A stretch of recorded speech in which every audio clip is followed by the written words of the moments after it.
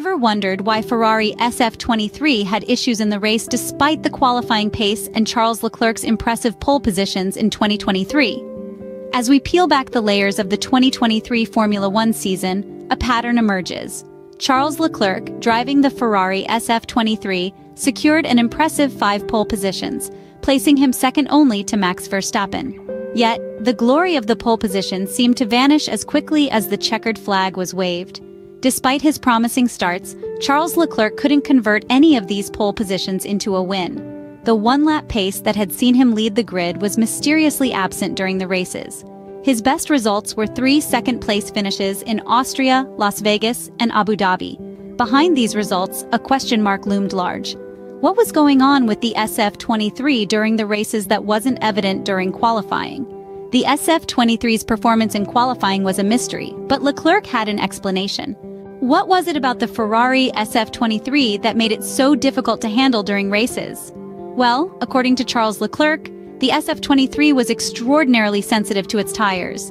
During qualifying, when the car was fitted with fresh tires, the additional grip these tires provided compensated for the car's inherent weaknesses. However, as these tires aged and lost their grip, coupled with the car carrying more fuel, the issues began to surface. When you're racing against the clock, every second counts, and the slightest instability can cost you dearly.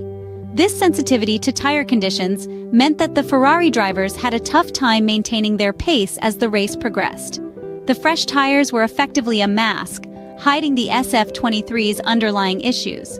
But as the tires wore out and the fuel load increased, the car's problems became painfully evident.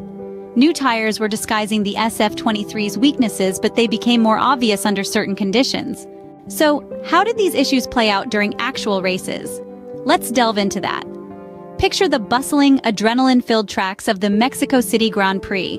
Ferrari was quick, agile, like a predator on the hunt, but only when equipped with medium tires. However, the moment they switched to hard tires, the SF-23 faltered. It was as if someone had flicked a switch, turning a roaring lion into a meek kitten.